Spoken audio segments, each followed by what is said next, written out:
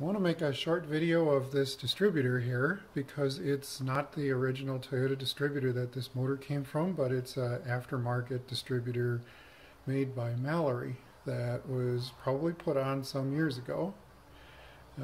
It works fine, but I wanted to document that it's not the factory distributor and that the part numbers for tune-ups are going to be different because of that. So, which I discovered the hard way, by the way. I ordered a whole set of Toyota tune-up parts and had to return them when they didn't fit. Now the part number is hard to find, and I want to point it out to you because you can't really see it in this video. It's behind, it's actually on the same rivet that's holding on the distributor cap clip on this side back here. Now I've got a picture of it that I'll include with the written documentation, a still picture. But I'll show it to you here so that you can see it and it's part of the record. So it's a Mallory 23 series. The part number is 2364102.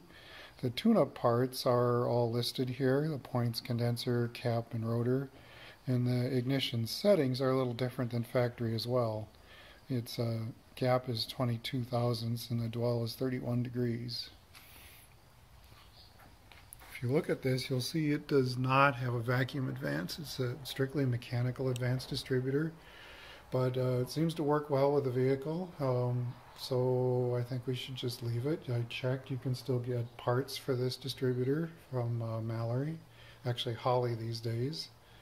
And let's see, the last thing I should add to the video here is that the ignition tune-up is complete, new plugs, wires, cap, rotor, condenser, points, and so on. It's running good. I still had to do a little bit of wiring, like these wires here. I want to replace these with sturdier wires. You'll see I've repainted the engine, which was originally sort of a Ford blue, and now it's back to the factory black.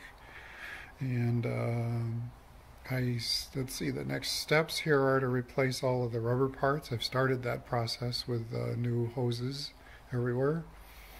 And really, we're making pretty good progress.